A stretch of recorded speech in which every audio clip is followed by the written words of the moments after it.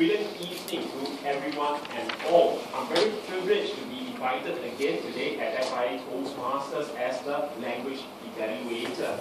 And as every speaker, when we speak before an audience, we not just speak to that person, we also speak to that person's theatre of the mind. Using the right words evoke feelings. You can take the person to faraway places, put that person in unexpected situations, all with the power of the right words. And the key or the essence of a good speaker is not just to be able to speak to an audience, but at the same time be able to appeal to each and every person individually.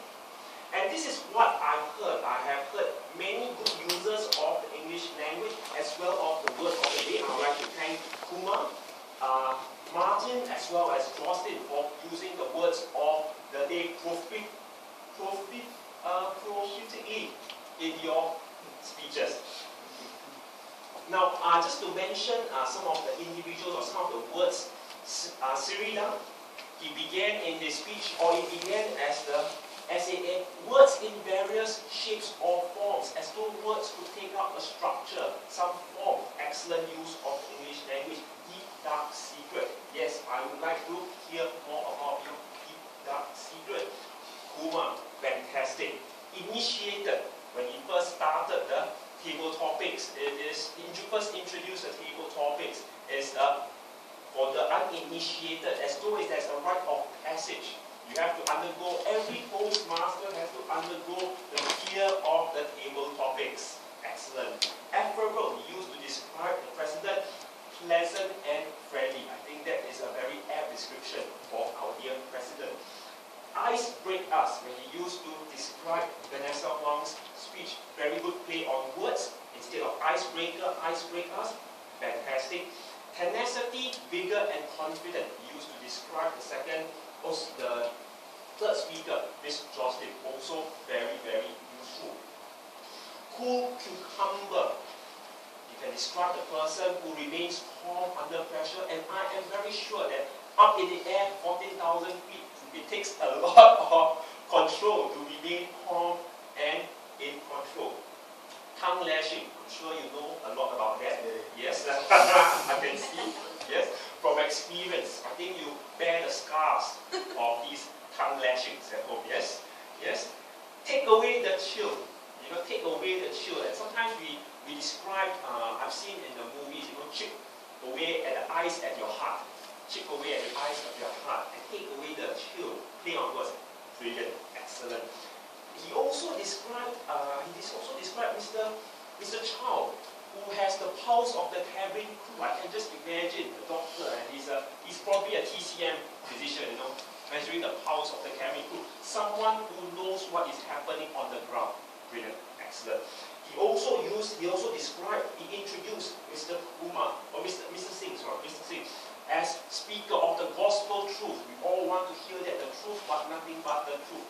Excellent. Again, very well done. Very well done, Kumar.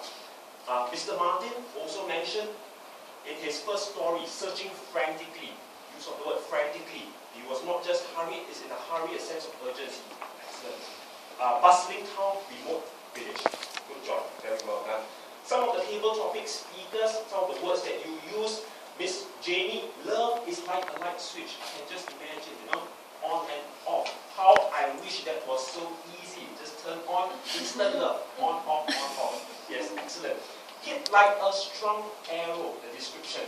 Like a strong arrow, like somebody is ready just before they release the arrow. Hit you in the heart. Squeeze you up in the bar. I can't really imagine that, but no one has ever squeezed me up in the bar. But I can imagine that word squeeze. Yes, I can imagine the word. Flashes you that smile. I know all about that smile. That is my winning smile. Flashes you that smile. Very well done, Miss Jenny.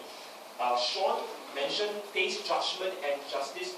Face judgment and justice against the tiger. Probably it has more some innocent villagers. Yes, face judgment and justice.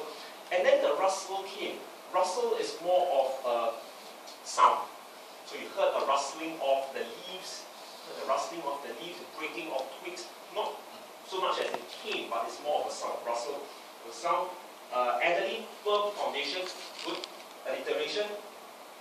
Minta, I was trying to understand I got the gist of what you said, and all I can describe your table topic was it is engaging, animated, and enthusiastic. Very well done.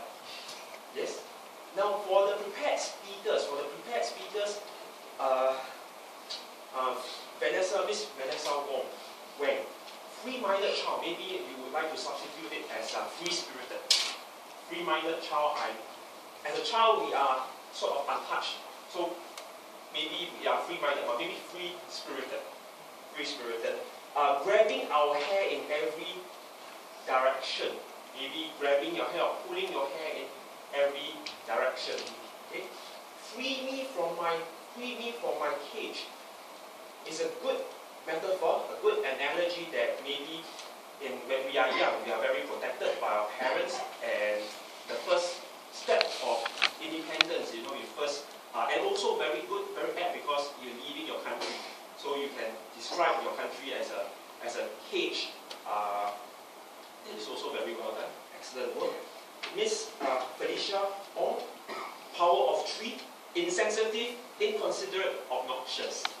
I can find some people, yes, all 3. Yes, insensitive, inconsiderate, obnoxious. Very well done. Put some people over the edge. What can we change? Instead of put, what other words can we use? Push some people, or push the person over the edge. Yes. Erodes trust. Erodes trust. The word erodes, what does it come to your mind? I can imagine like a drop of acid eroding, melting something. So erodes trust. Very well done. Appalling story. I am appalled by your story of sneakers in a refrigerator. I've never heard that before. That is really appalling. Thank you for sharing that story. Miss Jocelyn Tan, the 5 languages of love. Some of the very good users of the English language. P4, the way with words is, one of the objectives is to use descriptive words, metaphors, similes, analogies in our speech. And I think you have demonstrated them quite well in your speech. Glamorously beautiful, gloriously beautiful evening. Excellent job. I thought if you could have spoken more, or you could describe that sunset, that evening, maybe the sun was setting, more about the place or your feelings or description. How were you feeling? How were you dressed? You could have used more descriptive words in your speech. Broken out of my fantasy. Can we substitute that with what is a better word for broken out? Interrupted from my fantasy. We could say that.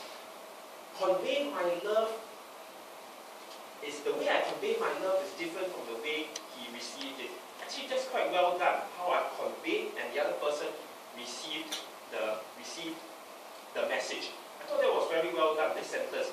The way I convey my love is different from the way he received it. Convey and receive. Excellent job. Excellent word. I also like the strategy that you use in delivering your speech. Repeat and repeat and repeat. You make sure that the audience remembered all the 5 points of your speech. Words of affirmation, quality time, shower them with gifts, acts of service, physical touch. Good strategy in repeating your message to make sure that the audience is ingrained in their minds. Excellent work. The tongue has the power of life and death. I think that is very, very true. What we say, what we do, sometimes in the heat of the moment, we say something that is hurtful. It's hard to take it back. It's hard to take it back. We look back and it's hard to take it back. So it is very true that the tongue has the power of life and death. Excellent work. Overall, very well done.